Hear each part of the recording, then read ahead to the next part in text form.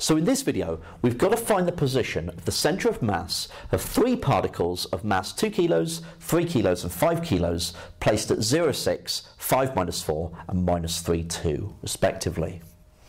Okay, so it probably makes sense for us to draw a diagram just so we can see where these points are and to make sure that the answer that we get for the centre of mass makes sense. So, 1, 2, 3, 4, 5, 6. 1, 2, 3, 4, 5, 6. 1, 2, 3, 4, 5, 6. 1, 2, 3, 4, 5, 6. Okay, so we've got 0, 6, which will be here. So that's my first particle. Let's call that particle A. We have 5 minus 4. So 5 minus 4. So somewhere here. So that's my particle B. And then minus 3, 2. 1, 2, 3, 2. So somewhere here. Let's call that particle C. So you would probably be expecting that your centre of mass is going to be somewhere here. Okay? That's what you were probably expecting. Okay, so let's see how this works out. So I'm going to do it as a weighted average in a table as we've done the previous examples. So A, B, C. Each one has a mass.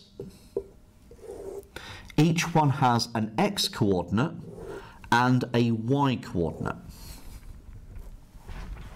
Okay, so what we have at this point is A has a mass of 2 kilos, then we've got B has a mass of 3 kilos, and C has a mass of 5 kilos. A is located at 0, 6, B is located at 5 minus 4, and C is located at minus 3, 2. And what we'll do is we'll look at the mass times x and the mass times y. So we'll get an average, a weighted average for the x and the weighted average for the y's. And they'll be the coordinates of my centre of mass. So we'll have m times x and we'll have m times y. So 2 times 0, 3 times 5, 5 times minus 3. We're going to have 2 times 6, 3 times minus 4, and then 5 times 2.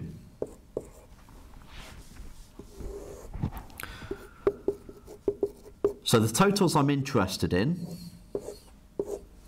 are the total mass, which is 10, the total of m times x, which is 0, and the total of m times y, which is 10.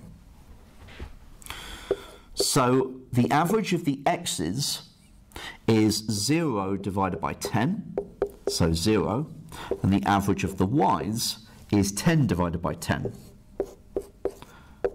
which is 1. So that means that the centre of mass is at 0, 1. So the centre of mass is there. And that makes sense given the diagram that we drew.